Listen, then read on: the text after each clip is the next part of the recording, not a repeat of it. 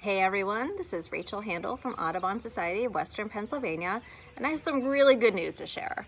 The most recent report on spring ruby-throated hummingbird migration shows that the birds are already being spotted in Tennessee. This means it's only a few weeks, likely early to mid-April, until they make their way to southwestern Pennsylvania. You can get ready for their arrival by putting up your hummingbird feeders. Here's my feeder. I cleaned it today in preparation for the arrival of the hummers. Making hummingbird food at home is really easy and economical. All you need is white sugar, the same type you'd use to put in your coffee or tea, and some water. I use a 5-to-1 ratio of water to sugar, so 5 cups of water to 1 cup of sugar, and others use a ratio of 4-to-1, so you can switch it up and see which your hummingbirds prefer. Mix the sugar and water together and boil it until the sugar is dissolved. Then let it sit until the mixture is cooled.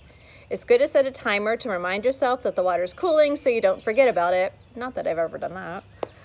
Pour the cold nectar into your feeder, and then it's time to wait for the birds to find it. And be sure to clean the feeder often and replace the nectar often, at least once a week. When the hummers return, snap a picture if you can and post it to our Facebook page. We'd love to see the birds in your yard. And remember, your backyard is still open, so get outside and enjoy.